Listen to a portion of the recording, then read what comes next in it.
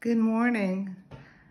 Today I wanted to do a product review on a dog dish, and how this came about is that I have a dog dish in my car for when we go places and it's really hot, and my daughter wanted it for her new dog. So now I was without a dog dish and it was really hot yesterday and I needed one.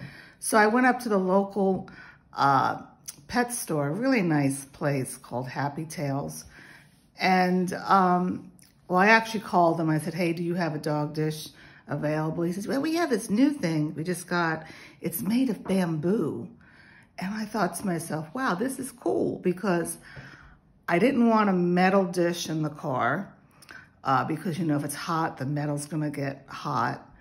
And I didn't want to get plastic because I was concerned that it would have BPA in it.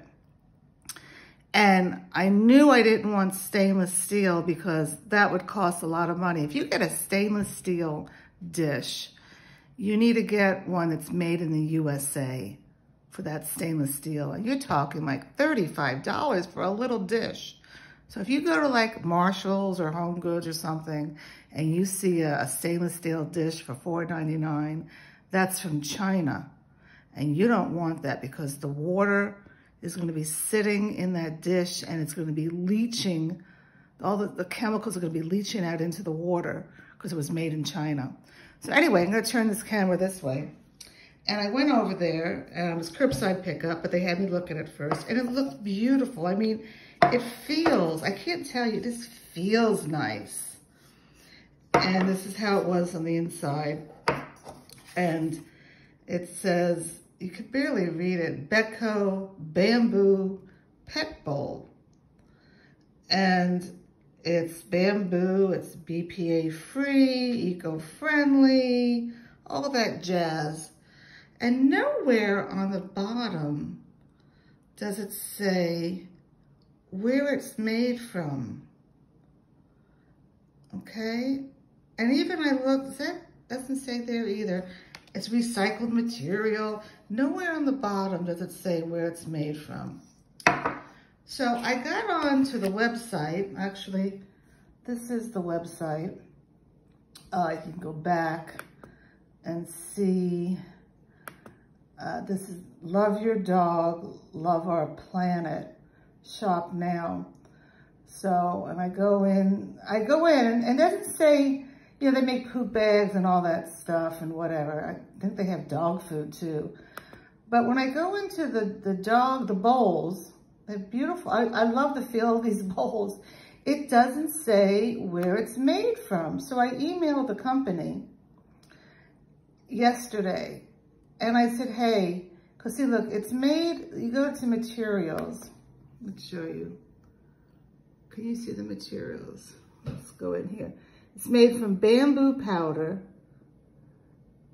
resin, cornstarch, and rice husk. So I emailed the company and I said, hi, I just got this bowl. Nowhere on it does it say where the materials are sourced and where it is made from.